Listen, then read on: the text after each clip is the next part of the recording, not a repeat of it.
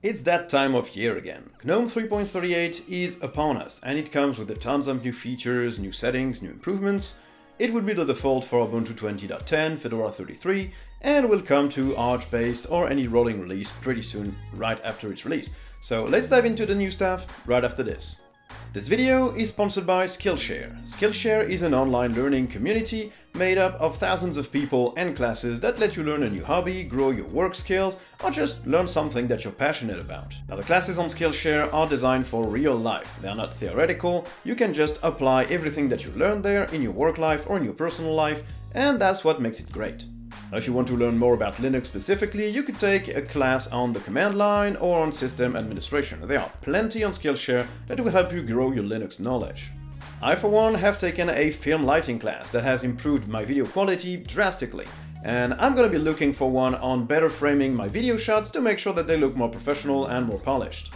Now, creating your account is free, and subscribing to Skillshare annually is less than $10 a month. And speaking about that, for a limited time, if you click the link in the description below, you'll get a free trial of Skillshare Premium, so get there and get clicking. Now, the main focus of GNOME 3.38 seems to be the shell. The app launcher loses its frequent apps page, and now defaults to a multi-paged app grid. App folders are still there, but now they can have pages as well if you have more apps than what could fit in a single folder. The app grid can also be rearranged, meaning you can move any icon to any position you like, which is a lot more practical than using the alphabetical sort order. You can obviously still use the keyboard to type an app's name, and I'd expect most users to work like this, but a little bit of customization can't hurt. To complete all of this, the app grid now resizes with your screen size and displays more icons on larger displays. The tweaks of the shell don't stop there, as you can now hit restart without hitting shutdown first, which is good, I guess. And the date menu will also show calendar appointments under the date panel, so they are more visible and easier to see. Now, talking about the apps, Epiphany, also called GNOME Web, has received the brunt of the work here. It has a new preferences dialog, but most importantly, it has pop-up blocking and intelligent tracking protection enabled by default, and it will automatically block autoplay videos with sound. You can obviously tweak these settings if you like. Epiphany also allows you to mute audio for each individual browser tab, and it can import Chromium data. Its built-in reader mode can now be linked to directly, so you can share the URL of a page with reading mode enabled.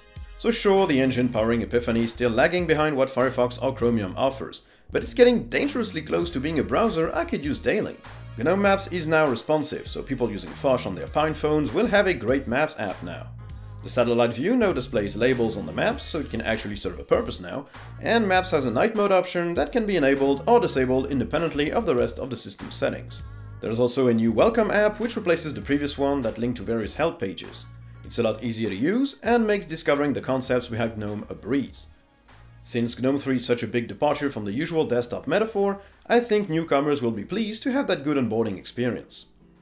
Finally, the screenshot tool has a new interface, although it didn't gain any new capabilities. Now, as usual, GNOME settings has seen a lot of improvements again, and the biggest one here for some people will be the parental controls. I personally won't use it because I don't have any children, but if you do have some, and you're sharing a computer with people, then you can enable a child account, which means that you can restrict app permissions, the web browser they can use, the applications they can open, the connection they can use. It's just a great solution to make sure that if you share that computer with a kid, you can restrict whatever it can do on that computer. Now, GNOME is also starting to implement the things that we usually found in GNOME tweaks inside the settings. And the first change, which once again I can't show you because I don't have my laptop on me, is enabling the battery percentage. This is a very small tweak that should have been enabled by default and should be doable by default, but it was part of GNOME tweaks and now it isn't. And this work is progressing, so maybe in the future people won't have to install a specific app called GNOME Tweaks, and they will just have to go to the settings to tweak the things that should have been tweakable in the first place, let's be honest. Now, you can also share your device's connection with more ease, because on the Hotspots page, you will be able to get a QR code that you can scan and make sure that the other device automatically recognizes that it's a Wi-Fi network. Now, finally, GNOME also has improved fingerprint support. You can now register your fingerprints linked to one of your user accounts and use them to log in or to enable the download of new software, or whenever there's a password required, you can just use your fingerprint. Once again, I cannot use that or demo it because I don't have any compatible hardware. I have a fingerprint reader on my MateBook 13, but it just doesn't support Linux, so... Now, to finish this tour, there's also a few minor improvements. GNOME 3.38 will block you from installing updates if your battery is too low, so it will avoid bulk updates if your computer shutdowns in the middle of them, and they have also improved a lot of support for Wayland and full-screen applications, especially games, by supporting full-screen unredirect. This basically means that the compositor will be stopped while there's a full-screen application or full-screen game that doesn't use the compositor at all, so it should save performance, GPU and CPU cycles to make sure that when you're playing a game on GNOME on Wayland, you won't have any issues. GNOME 3.38 will release on September the 16th, so probably the day after I post this video. Okay, so this is it for GNOME 3.38. There's minor improvements, a few bigger ones like the Parental Controls and Epiphany being better as a browser, but generally it's a small update. But I think we need to talk about GNOME in general.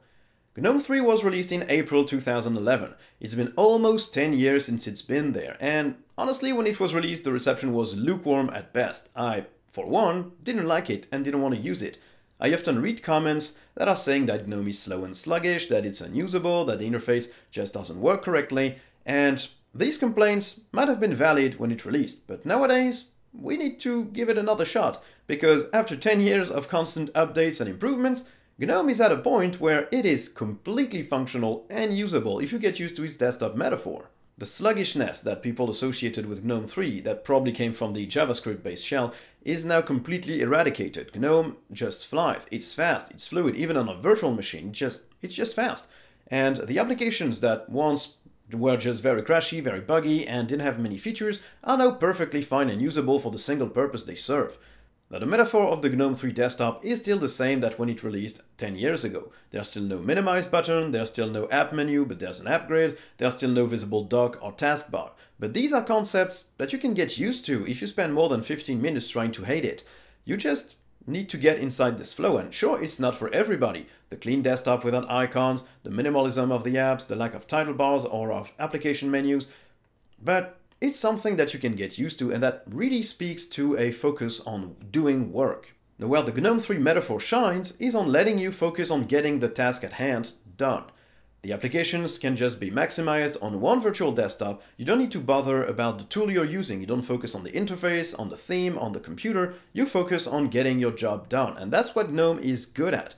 They'll let you focus with their simplicity, with their ease of use. They just let you focus on getting the job done. So that's it for this video, guys. If you liked it, don't hesitate to like, subscribe, and turn on notifications. And if you really liked it, you can click the link in the description below to become a Patreon supporter or join the channel on YouTube. Thank you guys for watching, and I'll see you in the next one. Bye!